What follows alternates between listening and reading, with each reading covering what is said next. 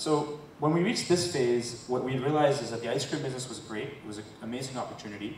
But the goal was going to take 15 years to get there, given that ice cream is extremely seasonal.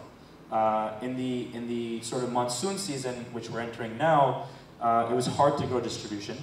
The shops would tell us, "Abhi season mein aao, abhi nahi rakne ka ice cream. You know, gala kharab ho jata hai thand mein."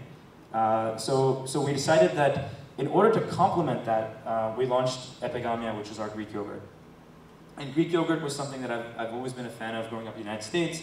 It was in our pipeline, but this was sort of supposed to be a complementary business. But what happened with it was that because of the advisors we had earlier and also the ability to test the market that we were able to do, we were able to realize the opportunity for this. And we sort of nailed it in terms of getting the consumer right, identifying the opportunity, and building the right products.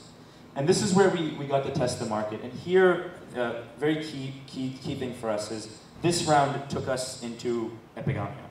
And this is where the birth came.